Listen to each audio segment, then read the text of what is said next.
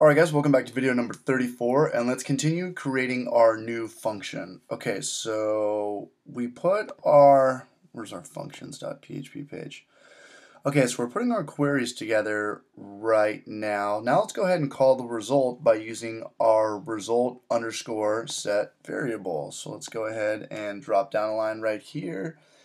And actually, first things first, I'm going to give limit a space right here, because after this concatenates information ID, either we need to concatenate a space right there, or we can just go ahead and do what we just did. I'll give it a space right down there for our limit command. Okay, so let's go ahead and drop down a line, and now we need to start talking to our database. So I'm going to go ahead and use our result underscore set variable, and I'm going to set this equal to, we're going to talk to the database, we're going to read something, and we're going to ask it a question. So let's go ahead and give it our variable of query,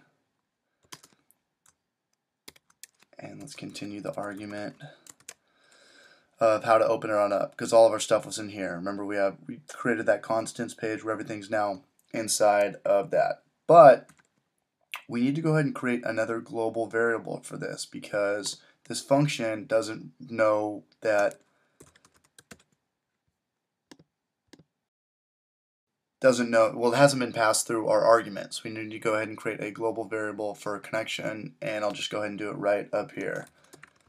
And I'll go ahead and add a semicolon to close that out. And you can make a comment right here if it's going to help you out. Just create global var because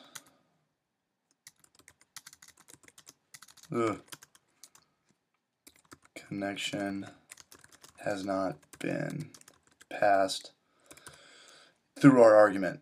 Okay, I'm running out of real estate right there, so I'm going to go ahead and just backspace this up a little bit. But again, anything that's going to help you.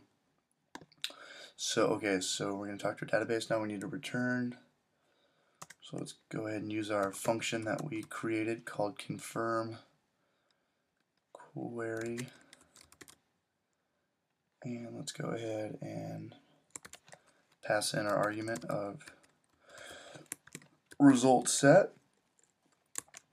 And let's go ahead, I'm going to drop down a few lines so you can see what we're doing a little bit better. Okay, and now let's use our information variable to fetch our array. MySQL fetch array, which is our first step, because now we are returning data.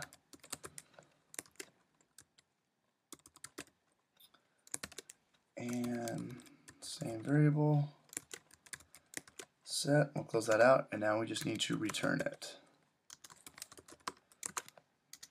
because PHP is not that smart, and it can't just assume what we're trying to think.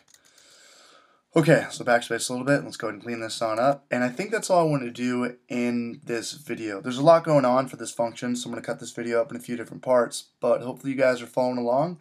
Good luck with this. I want to go ahead and see you guys in the next video.